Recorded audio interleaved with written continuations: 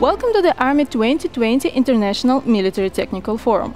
Within our series of reviews filmed within this event, we already checked out different explosive detection devices which help patrol units and reconnaissance missions to save people's lives and prevent emergencies.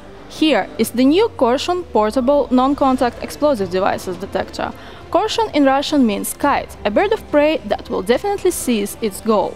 The detector won't miss mines or explosive devices equipped with electronic fuses placed on the ground surface, in the ground snow, on the road surfaces and on objects at a distance not less than 30 meters.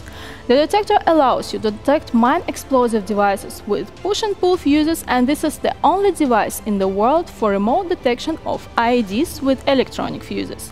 By the way, it weighs only 2.5 kgs. Korshun has no analogues in the world for work in the field and in adverse conditions. What's important here, it's capable of long-term autonomous work, not less than 8 hours.